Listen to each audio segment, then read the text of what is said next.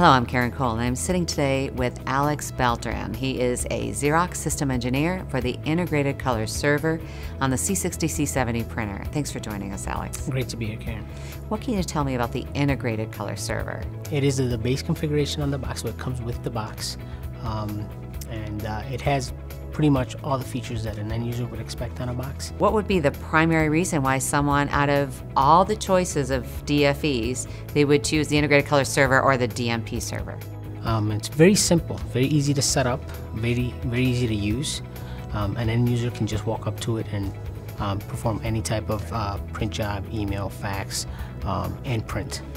Let's talk automation, because there's something very unique when it comes to apps, automation, and workflow that we have in the C60, C70 offered on the integrated. Well, basically that's what you're talking about is job flow sheets, and it's pretty much a template, somewhat like a template, where you program the device to be able to accomplish certain tasks such as email, fax, and scan to networks such as SMB and FTP. And basically what you do is you can go ahead and program it ahead of time to send to several destinations. So if you have several emails you want to send to fax destinations and also network servers such as FTP and SMB.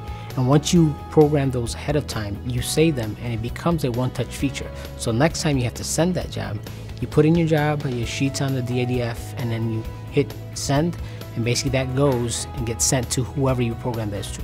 Files. Scans. That's correct. Scans PDF to email or to destinations. Okay. So when the end user goes ahead and receives that file and they want to open it, they have to put in the password.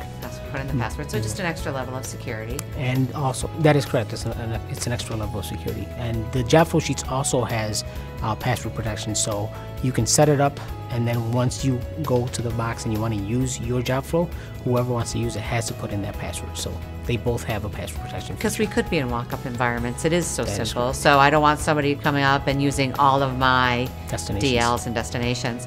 And what's really nice as well, in a busy environment or in, let's say I sit up on the 7th floor, I come down and do my scan and I walk away, there's an extra level of assurance, because when I get back to my office on the 7th floor, I get an email, right? I could set that up to get notified that everybody got it. That is correct. Job flow sheets does give you the opportunity to also add a notification email.